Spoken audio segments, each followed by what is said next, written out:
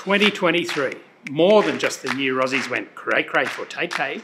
Barbie made a comeback. Hey Barbie. Hey Barbie. Twitter became X. Change Bluebird logo with an X. And the Matildas made it to the World Cup semi-final. Cue the party! Climate change is here, it is terrifying, and it is just the beginning. We also saw Australia get moving on tackling climate change. So here's our top 10 climate wins for the year. High uptake of rooftop solar. Australia is the windiest and sunniest country in the world, so we've got a fantastic renewables resource. The Albanese government has announced that Australia will rejoin the UN's Green Climate Fund of the Pacific Island Forum, where the region's leaders will call on the Prime Minister to ban new fossil fuel projects. Buckle in. The Climate Change Minister says it's time to shift gears on electric vehicle uptake. The EV market is accelerating fast in Australia, Providing affordable electric vehicles. This is a historic breakthrough for the world's oceans, a treaty that is the pathway towards protecting 30% of the high seas by 2030. Major sign of change on the energy landscape as Liddell has well and truly come to the end of its lifespan. The closure of Liddell has been a long time coming. Climate Change and Energy Minister Chris Bowen, he said that the closure of Liddell wouldn't cause a supply crunch for the grid.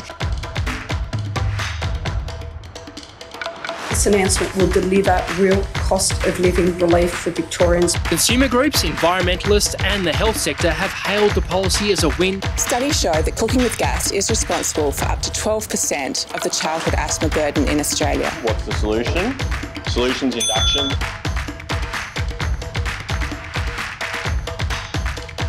Australia trails a number of developed nations in the race to build offshore wind projects. Offshore wind is jobs rich and energy rich. Clive Palmer's proposal to build the Galilee coal mine, the largest ever coal mine in Australia, has been knocked back.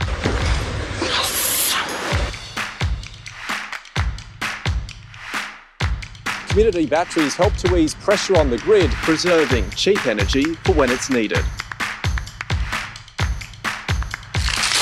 The Australian icon, the Hamilton Hand, is officially 100% renewable.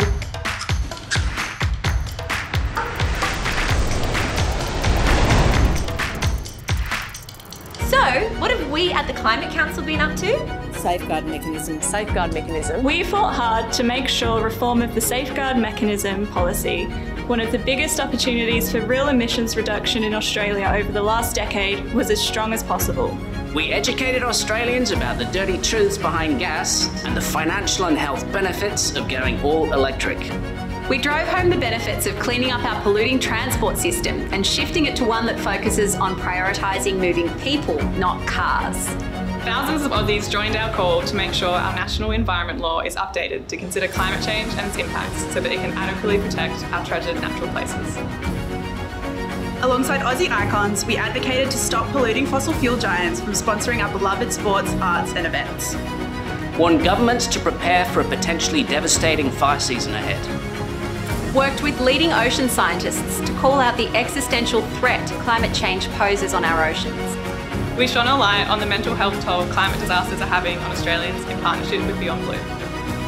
And we did it while empowering all these incredible people.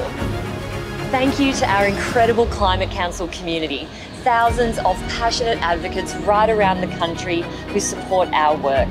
That's by doing what you can to chip in, contacting decision makers, signing our petitions, or doing whatever you can to be part of the people-powered solution on climate change. Our work and impact is possible thanks to you, and together we're shaping the future of climate action. So here's to you, and an even bigger year of climate action in 2024.